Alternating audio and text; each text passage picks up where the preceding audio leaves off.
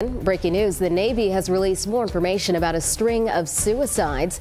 3 sailors from USS George Washington died within weeks of each other in April. Now Navy investigators are sharing what they've learned about the circumstances leading to those deaths. Sarah Hammond is here with more.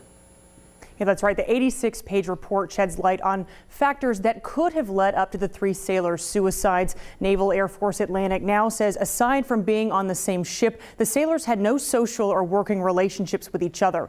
The investigation examined the environment where these sailors worked, their lives, and relationships outside the Navy. The report goes on to say each sailor experienced unique and individual stress, which they say were contributing factors. In a statement, Admiral Daryl Caudle, Commander U.S. Fleet Forces Command, said the loss of these 3 sailors is something that can never be measured, but they will, quote, investigate why they did what they did, learn from it, and use that information to prevent it from happening again. We owe that to every sailor to keep them physically and mentally safe. There's a second ongoing investigation that will give the Navy a better look at how working in a shipyard environment could create its own service challenges. That investigation is going to dig into command climate, safety, habitability, mental health, and other factors.